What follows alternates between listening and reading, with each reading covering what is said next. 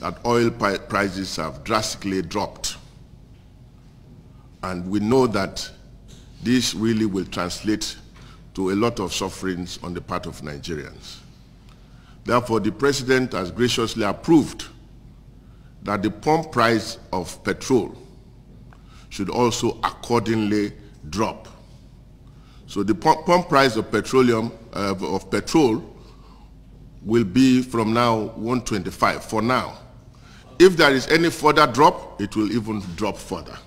We are introducing a price modulation mechanism which will allow the price to drop or rise with the rise in crude oil prices, so that our people will not just take the brunt of this crude oil price drop, but also get at least some benefits from it.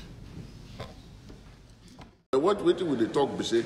Now we federal government don't reduce this price. Pump price now from 120, 145, they don't reduce it to 125. We want to see say market people say we don't go reduce their prices. We want to see say bus drivers and taxi drivers to go reduce their prices so that it go reflect. At least waiting the president don't do. Make everybody also take example from what the president don't do.